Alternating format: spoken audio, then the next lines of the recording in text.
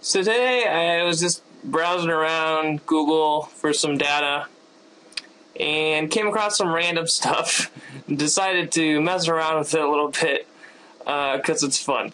So today I've got two ratios here. I've got one in the blue and one in the red or orange, whatever color you think it is.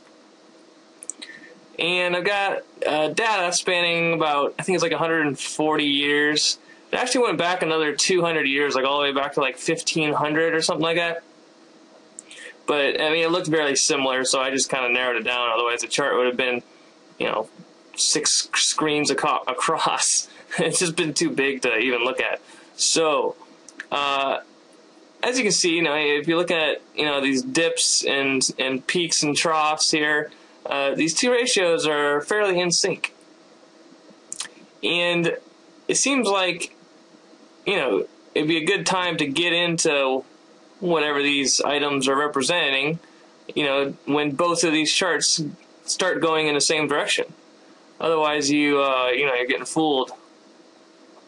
So you kind of like crossing, as these charts crisscross each other.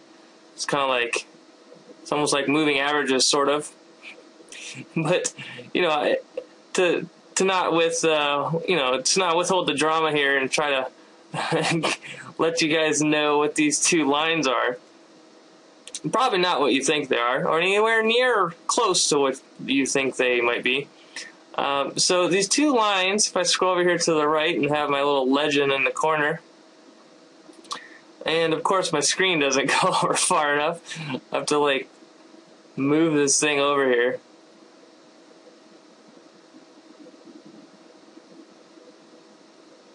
And maybe that fits. We've got the barley to beer ratio and the bean to beer ratio. Now, I forget what the actual terms are. I think the barley to beer ratio is 1 bushel of barley to 1 gallon of beer. I don't know what the bean one is. I think it's something similar. I might have gotten that mixed up, but it's irrelevant. Basically, you divide the two numbers through it from each other, and then you get this. Get this ratio of somewhere between 3 and 7, and it spans. I mean, this goes all the way back to like 1500, and this is actually in England is the actual data. So I think the dollar, or not the dollar, but the currency denominations is in pence. So it's like pences for the barley, beer, and beans. Now, the reason I put this in here is I figured there'd be a couple things that would stand out to me, at least looking at this data. If you are able to sell beer at a high price in exchange for a lot of barley, i.e., 6.5 bushels per gallon of beer, as opposed to only getting 3.5, bushels per gallon of beer, then you would want to start and open up a bar, like right here, before this rise in your inventory, because you're going to have all this inventory of barley and beer, and it's going to just increase in value while it sits there in your bar. So you would open up the bar down here, and then when it gets up here, you sell the bar to some other investor that isn't looking at the barley to beer ratio. So then the reason I put the bean to beer ratio in here is, as you can see, that these two ratios go hand in hand. So if you're going to open up a bar or a brewery, you might as well open up a Mexican one and throw in some beans and enchiladas and stuff like that. So you have a Mexican food, and it's also a brewery. These two items are in lockstep. So you'll have a giant inventory full of beer and a giant inventory full of beans, and as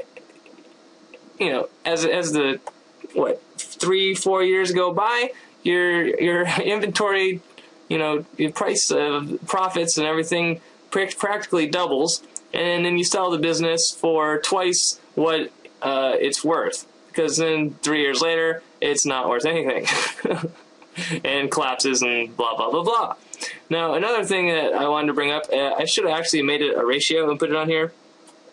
But if everybody is, if a lot of beer and a lot of beans are being sold, you would have a fart ratio, I guess is what it would be. So I was trying to figure out. Yeah, so probably up here there'd be more and more. I don't know. I'm trying to figure out whether it'd be less bars up here or more bars.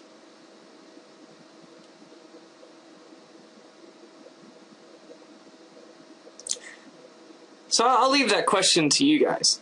Do you think, because, when you eat, drink beer and eat beans, it makes you fart a lot. So, would the economy be filled with lots of farts when the barley to beer and bean to beer ratio is very high or very low?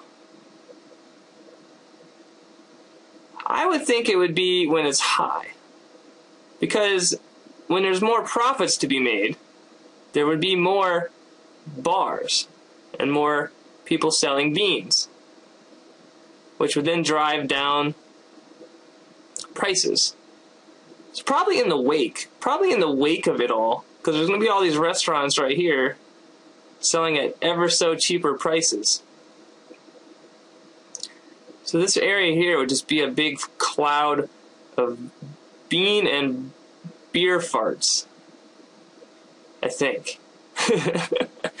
Alright. Well, I brought this up because, you could compare anything like this and kind of come up with stuff like Mike Maloney does and all this stuff. So comment below. Where is the giant, where is the bubble of bean and beer farts? Do you think it's at the peak here or after the wake?